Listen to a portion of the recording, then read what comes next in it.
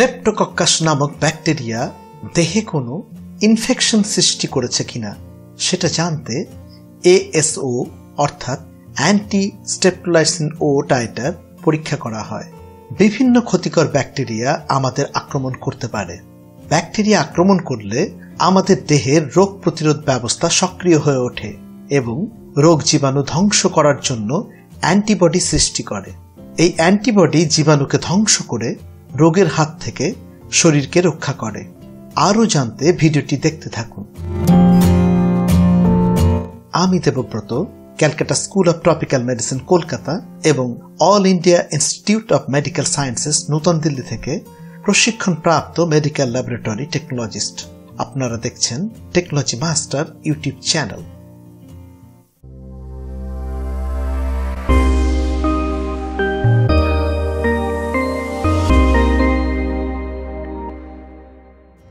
Streptococcus জাতীয় bacteria স্ট্রেপ্টোলাইসিন ও নামক toxin অর্থাৎ বিষ উৎপন্ন করে। আমাদের শরীরের রোগ প্রতিরোধ ব্যবস্থা এই বিষকে ধ্বংস করতে অ্যান্টি স্ট্রেপ্টোলাইসিন ও নামক অ্যান্টিবডি উৎপাদন করে। স্ট্রেপ্টোকক্কাস ব্যাকটেরিয়ার আক্রমণ ঘটলে কিছু লক্ষণ দেখা যায়, যেমন গলায় স্ট্রেপ্টোকক্কাস ব্যাকটেরিয়ার ইনফেকশন হলে গলা ব্যথা, জ্বর, হাঁচি ও কাশি ইত্যাদি লক্ষণ দেখা যায়।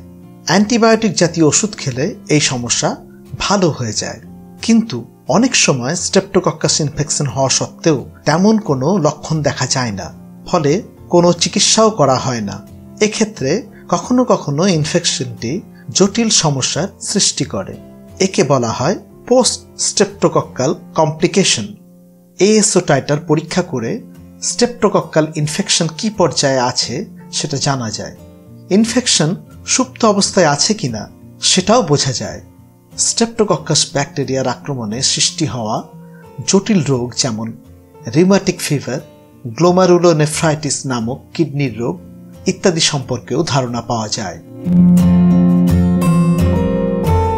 হোয়েন টু গেট টেস্টেড, কখন পরীক্ষা করা হয়? যদি আপনার দেহে স্ট্রেপ্টোকক্কাস ইনফেকশনের কোনো লক্ষণ দেখা যায়, যেমন জ্বর, কাশি, গলা ব্যথা ইত্যাদি, সেক্ষেত্রে ASO টাইটার পরীক্ষা করা হয়। আপনার ডাক্তারবাবু যদি মনে করেন যে আপনার বর্তমান সমস্যার কারণ হলো পূর্বে ঘটে যাওয়া কোনো স্ট্রেপ্টোকক্কাস ইনফেকশন, অর্থাৎ বর্তমান সমস্যা স্ট্রেপ্টোকক্কাস ব্যাকটেরিয়ার ইনফেকশনের জটিলতার কারণে ঘটেছে, সেক্ষেত্রে ASO পরীক্ষা করার প্রয়োজন হতে পারে। রিউম্যাটিক ফিভারের কোনো লক্ষণ দেখা গেলে, যেমন জ্বর হওয়া, জয়েন্ট অর্থাৎ অস্থিসন্ধি ফুলে ওঠা ও ব্যথা হওয়া, বিশেষ করে হাঁটুতে, কুনুয়ে, কবজিতে ব্যথা হওয়া ও ফুলে যাওয়া, ত্বকের নিচে ব্যথাহীন ছোট গোলাকার নোড সৃষ্টি হওয়া, শরীরে খিঁচুনি হওয়া, ত্বকে র্যাশ বের হওয়া ইত্যাদি হল রিউম্যাটিক ফিভারের লক্ষণ। রিউম্যাটিক ফিভার দ্বারা হার্টও ক্ষতিগ্রস্ত হয়। বুকে ব্যথা, বুক ধরপড় করা, শ্বাসকষ্ট ইত্যাদি লক্ষণও দেখা যেতে পারে। রিউম্যাটিক ফিভার শনাক্ত করতে ASO অবশ্যই পরীক্ষা করা হয়। Preparation before testing ASO titre. ASO titre পরীক্ষার আগের প্রস্তুতি।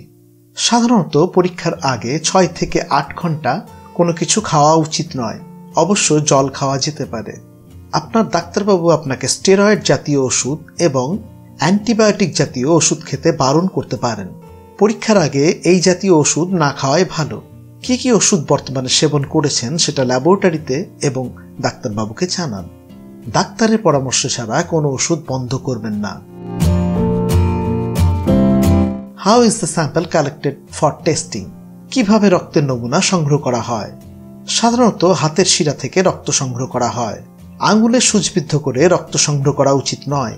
শিশুদের ক্ষেত্রে প্রয়োজনে বিশেষ ধরনের বাটারফ্লাই নিডল ব্যবহার করে রক্ত সংগ্রহ করা যেতে পারে। রক্ত সংগ্রহ করার সময় তেমন কোনো বিপদের সম্ভাবনা নেই। ভেন ঠিকমতো পাওয়া না গেলে 2-3 বার সূচবিদ্ধ করা হতে পারে। রক্ত দেখে মাথা ঘুরতে পারে। চামড়ার নিচে রক্ত জমে হেমাটোমা হতে পারে। সূচবিদ্ধ করার আগে জীবাণুনাশক লোশন দিয়ে সূচবিদ্ধ করার স্থানটি জীবাণুমুক্ত করা হয় এবং এর সাথে খেয়াল রাখা দরকার সকল সময় যেন নূতন সিরিঞ্জ ব্যবহার করা হয়। What does the test result মিন? পরীক্ষার ফলাফলের ব্যাখ্যা। প্রথমে আলোচনা করব নর্মাল লেভেল নিয়ে। পূর্ণবয়স্ক ব্যক্তিদের ক্ষেত্রে এএসও টাইটারের মাত্রা 200-র কম হলে স্বাভাবিক বলে মনে করা হয়।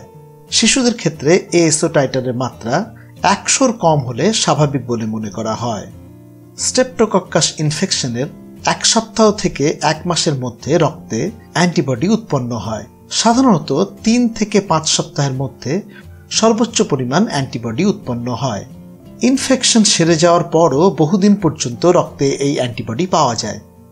এএসও টাইটারের মাত্রা স্বাভাবিক অপেক্ষা বেশি হলে বা টাইটারের পরিমাণ বাড়তে থাকলে বুঝতে হবে যে রোগীর দেহে স্ট্রেপ্টোকক্কাস ইনফেকশন হয়েছে। এএসও টাইটারের পরিমাণ প্রথমে বৃদ্ধি পেয়ে ধীরে ধীরে কমতে থাকলে বুঝতে হবে যে স্ট্রেপ্টোকক্কাস ব্যাকটেরিয়ার ইনফেকশন হয়েছিল, কিন্তু বর্তমানে সেটি ধীরে ধীরে সুস্থ হয়ে উঠছে। এএসও টাইটার নেগেটিভ হলে অর্থাৎ নর্মাল লেভেলের মধ্যে থাকলে রোগীর দেহে স্ট্রেপ্টোকক্কাস ইনফেকশন হয়নি বলে মনে করা হয়। সম্ভাব্য ইনফেকশনের 10 থেকে 14 দিন পর এএসও টাইটার টেস্ট করলে রেজাল্ট যদি নেগেটিভ আসে এবং অ্যান্টি-ডিএনএস বি টেস্ট নেগেটিভ হয়, সেক্ষেত্রে নিশ্চিতভাবে বলা যায় যে রোগীর দেহে স্ট্রেপ্টোকক্কাস ইনফেকশন নেই। রিমার্কস, মন্তব্য। এএসও বেশি মানেই ইনফেকশনের কারণ স্ট্রেপ্টোকক্কাস ব্যাকটেরিয়া, এটা নিশ্চিতভাবে কখনোই বলা সম্ভব নয়। এমনকি ইনফেকশনের মাত্রা কি পর্যায়ে আছে সেটাও নিশ্চিতভাবে বলা সম্ভব হয় না। তবে রিউম্যাটিক ফিভার বা গ্লোমেরুলোনেফ্রাইটিসের লক্ষণের উপস্থিতিতে এএসও টাইটার বেশি হলে রোগ শনাক্ত করতে সুবিধা হয়। এএসও টাইটার নিয়ে আলোচনা এখানে শেষ করব।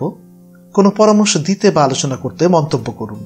ভিডিওটি লাইক ও শেয়ার করুন, চ্যানেলটি সাবস্ক্রাইব করুন। ভিডিওটি দেখার জন্য ধন্যবাদ।